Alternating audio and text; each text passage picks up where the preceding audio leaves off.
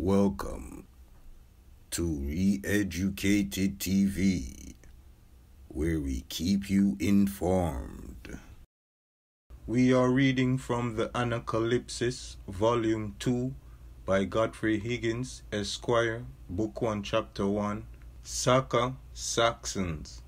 I shall, in this chapter, submit to my reader some observations relating to the ancient Saka of Tartary, or North India.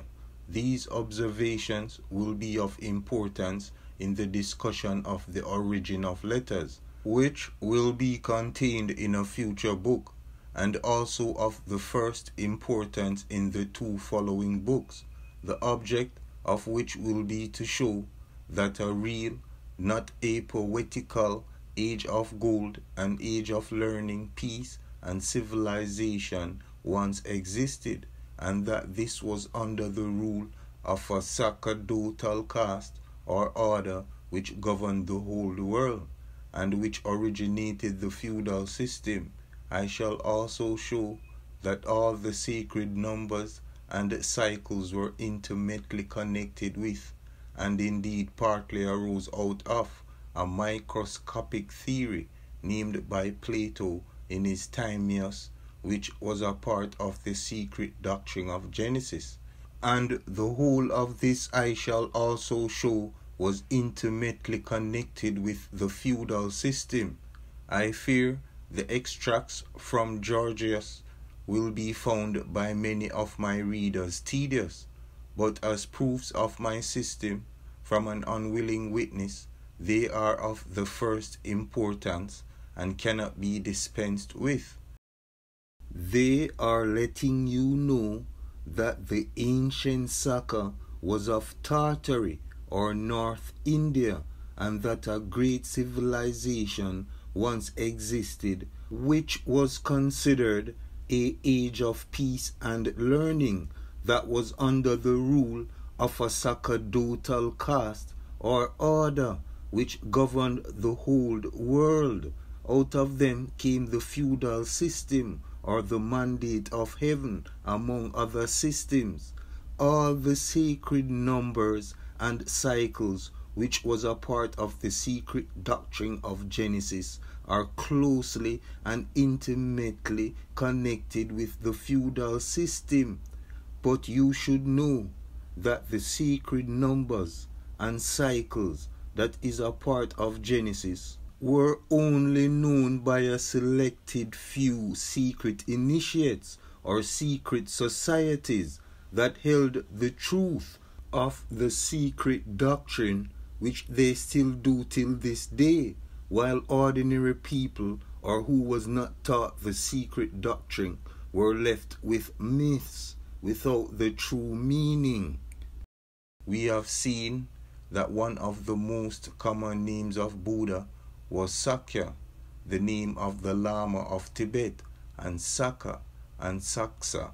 From this name of Buddha, it was that the tribes who inhabited an extensive country east of the Caspian Sea and north of Tibet were called Saka.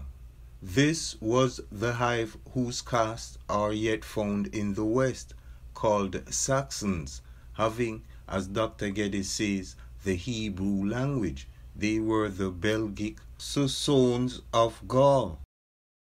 So, one of the most common name of the Buddha was Saka, which was the name of the Lama of Tibet. From this name of Buddha, these tribes that inhabited an extensive country east of the Caspian Sea and north of Tibet were called Saxons, who were Scythians and Buddhists in ancient times. The word Saxons came from the word Saka, and Saka is nothing but the ancient Buddha. You should note that the ancient or genuine language of the Saxons is of the Hebrew language, and I have already shown and proven that the ancient Indus or Scythians were black or Negroes, and that they ruled over Asia. However, They were the Germanic tribes that journeyed to Rome and later to Britain in 400 to 500 and odd AD and were accompanied by light-skinned or Caucasians. And as mentioned, the Saxons were the Belgic sons of Gaul. One of their capitals was Saxons. They were called Saxon by the Welsh, Saxon by the Scotch, and Sassenach or Saxonach by the Irish. They are the people said by Herodotus to be the same as the Scythians, right? So Herodotus confirms that the Saxons are Scythians. Dr. Skeller maintains the whole of Europe to have been occupied by the Saxons before the arrival of the Celts, but they were, in fact, both tribes of the same people. Scythians, Celts, Saxons were successive castes or swarms from the same hive. If there were any difference, it was merely in the time of their arrival in the West, but it is probable that they were only different names for the same people, as the Britons are called English, Scotch, Welsh, Albanians, Caledonians, Cambrians, etc. The difference in their dialects is only what would naturally arise in unwritten languages in the space of 400 or 500 years. Now, we already know that the so-called Celts were Scythians. The Arabians, the Libyans, the Egyptians were all Scythians also of the ancient Saka. And now you can safely add the Saxons, who were the same people of the same hive that journeyed to the west at different times. They were all a caste or swarm sent out from a great and excessive populous hive of Tartary or North India, or the country of 1,000 cities. The only difference between them was their names and dialect due to unwritten language over a period of time. There were castes or swarms sent out in succession from a great and excessively populous hive in Tartary or North India, the country of the 1,000 cities of Strabo. They were exactly like the tribes sent out from Britain in modern times, at one time to America, at another time to Africa, at another time to Australia. They were the subjects of the only civilized nation on the earth. They took with them everywhere their manners, government, language, religion, and allegiance to their supreme head, as our colonies all retained their allegiance to the mother country. They at first nowhere found any of their own high caste, none in fact but such persons as we found in America, Aborigines, as we call them. They met with no resistance, but by degrees, as the world became peopled with the successors of previous tribes of their own countrymen, and land scarce, wars for possession began to arise. This I shall discuss, however, in my next book. As you can see, the Scythians journeyed across the world from Britain to the Americas, and everywhere they went, they brought their manners, government, language, religion, and allegiance to their supreme head, which can be found around the world. But nowhere can be found any of their high caste, in other words, ancient customs, but the persons of the Americas, the black aborigines of America. They were the closest to the ancient customs, because, it is said, they came to the Americas some thousands of years before Christ. So their mythos was before the Scythians journeyed to Britain. Now, is it coincidence that both the ancients of the Indus and the black inhabitants of the Americas wore the same pearl necklaces or ornaments? I would think not. This subject relating to Jews in America will be for another lesson. The word Saka is the same as the Hebrew word ske, imaginary, and skio, to contemplate, and the Greek, in short, mind, constantly confounded with wisdom. The skia kam of the Georgius is probably saka akim. The root is sk, whence came skl, wisdom, and our skill. Saka is sax and sackle, or skl, or skill, or cunning, or knowledge, or scientia, or scientia, or wisdom in any art. Is x, or saka, kl, which means the kal or wisdom of x, and kl is x equals 600, L equals 50 equals 650. And the KLDI is the origin in its most remote degree of the Kaldai or Chaldeans. I promised this explanation in Book 11, Chapter 1, Section 1. Collide, wisely, cunning, king, incarnation of wisdom or cunning. The origin of the root SK and KL I shall show when I treat of the origin of letters. I have no doubt that this root is, in fact, the same as the SG, whence come SGH, and the Latin sagio, and saga, a witch, and sagacitas, presagio, English, sage, sagacious, presage, and the Roman officer called sagart, who was the sacrificer, and the Hebrew sagan, the assistant or advisor of the high priest. From this came the word SLT, scalit, the name given to Joseph in Egypt, and the meaning of which I apprehend was wise man. Joseph was called a savior, and this word is the same as salus, salutis. The barbarian who marched from the north and plundered Jerusalem was a Scythian, or Tatar, or Tartar. He was called Chesak. This is nothing but Saxon, or Sesanak. Tat is a name of Buddha.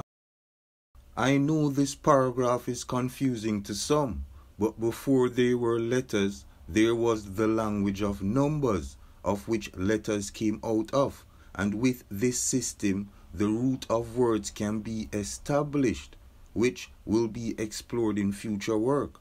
There was mention of a barbarian who plundered Jerusalem, and he was a Scythian and Saxon of Tatar. And you should also note that the ancient Buddha has many names. Tat is the name of the Buddha, of which Tatar or Tartary got their name or came from. Now, all heads of wisdom or of any practice got their names from the Saka, from the Hebrew saga, who was the assistant advisor to the high priest, to a sagart, a Roman officer, and saga, a witch, and we see that Joseph was given the name Skil or Scalit, which means wise, and he was also given the name Salus and Salutis, which means savior. But you should be aware that Bartholomew I also had the title of savior over Egypt and Libya. He was called Saltir or Saltiras in Greek, which means savior. He was given the name because he helped to conquer the Libyans' uprising during the Greeks' rule of Africa. Muhammad was called a Saka or Sakseswara, as well as a Vikramaditya. These are all merely descriptive epithets, and from the fact named above, we find the reason why the Mohammedans spared the statues of Buddha in India. It strongly confirms the doctrine of the secret religion of the Mohammedans. Muhammad was thought to be a renewed incarnation of divine wisdom and of course of Buddha in his 10th avatar. So here they mention the Mohammedans' secret religion, and that Muhammad was called a Saka or a Saksesawara. They also mentioned that Muhammad was thought to be a renewed incarnation of wisdom and of Buddha in his 10th avatar. But it is key to note that Genghis Khan and others were also considered to be the 10th avatar of Buddha. In the time of the pharaohs, the Egyptians had a class of persons called sages or wise men. Considering that Saka means Buddha, the god of wisdom, I cannot much doubt that the Irish Sagan, a priest, the Scandinavian Saga, the Hebrew SGN, the Sagun, noble or great man, are all the same. The heathen Irish had their Sagun like the Tyrians and Chaldeans. Berosus gives the epithet of Sagan, a Jijison, to Noah. The Kohenia is the Hebrew word for a priest, a Kohen, and it is not unlikely that the Khans, who are said by the Indians and Persians to have erected the Druidical circles, had their names from this word. I think it probable also that the Kohen had a near relation to the Khan. So, the Kohenia is the Hebrew word for a priest, and he shows the possible connection between the Kohen and the Khan. But notice where he says that the Druidical circles were built by these Khans, according to the Indians and the Persians, who were all of the Buddha, the ancient Saka or Tat. They also mentioned that the Egyptians had a class of people called sages. The Scandinavians, the heathen Irish, the Tyrians, and the Chaldeans all had the same title of Saga, sages, Sagun, or other sacerdotal titles. From what my reader has seen in the 10th book, I think he can have little or no doubt that the debris are alluded to refers to the refined and beautiful system of wisdom there developed. There is scarcely a corner of the globe where the doctrines of wisdom may not, as a mythos, be found. My learned friend Eusebe de Salverte has clearly proved that by the sagas or sagas of the Scandinavians, the books of wisdom are meant, the word saga being the same as the French sagis and the Latin sagar. From the same author, page 395, it appears that the Razani or Razanu can be nothing but children of Ras or wisdom. Thus, it is evident that to speak of the Sake or Saxons was the same as to speak of the Buddhists. It was the general name, as we call many sects of Catholics or Protestants Christians. In the video on the origin of the Amazon, I had mentioned that the name Ras is from the ancient Indus, which means wisdom. Here we have further proof or confirmation that Ras means wisdom, the children of Ras, the Razit, the children of wisdom. Most Rastas thrive for true knowledge. There was a time in Jamaica where Rastas were prosecuted or worst if they were caught with the book of the Maccabees. But many Rastas still had the book in their possession, regardless of the risk, because knowledge was like cooked food and was more important to them. From this, their sacred books were called sakas or sagas or sajas, as we call the books of the Indian Vedas or Vedas, or, in fact, Buddhas or books of wisdom. This all agrees very well with the learned language of Kashmir or Kashmir, having been Chaldee, and it accounts for Dr. Geddes having found their language to be Hebrew. The Norwegian kings were called Hakin. This is but Hakim or HKM, and the substitute for the Jewish high priest was a Sagan or Sagan. Closely allied to these is the Hebrew root KSP, an enchanter. KSP is literally two words and means SP, wise, and K as, that is, as a wise person. Anciently, all priests were physicians, and were called Hakim, as physicians are yet called in the East. But this word always conveyed with it a sacredness of character. This is all in keeping with their gods Odin, Woden, Thor. With the bud was Trigoranus in the Wales, and the old man Buddha in Scotland. All these came with the first or the second tribe of Saxons to the north of Germany and to Britain. Strabo says, all the tribes eastward of the Caspian Sea are called Scythic or Scythic, the Da next the sea, and the Sake more eastward, but every tribe has a particular name. All are nomadic. It is inattention to this which causes all our confusion. We have here the clans of Scotland and the tribes of Bedouin Arabs. The Sake, pronounced in Sanskrit like our Sakhe, have made in Asia eruptions similar to those of the Cimmerians. Thus, they possessed themselves of Bactria and the district of Armenia, called after them Sakasena. This word, I believe, is only Sakasana, country of Sakas. I have no doubt that when nomad tribes were driven out of the lands which they loosely settled, they passed like the Israelites from Egypt, through countries occupied by other tribes in search of new habitations, till they could go no farther. Then a desperate struggle took place for the possession of the extreme country. Thus, Saxons arrived in Germany and Britain from countries the most remote. Right?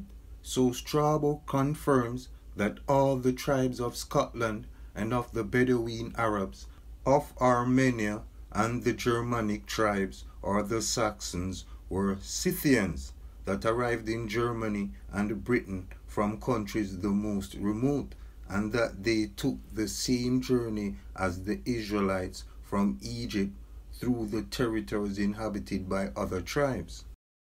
It appears from a note of Dr. Geddes on the word create in the first verse of Genesis, to be seen in his critical remarks on that passage, that my view of this subject is supported by the Book of Wisdom, Justin Martyr, and Origen. He also shows that a passage in the Book of Maccabees, which has been supposed to oppose my doctrine, has been wrongly translated.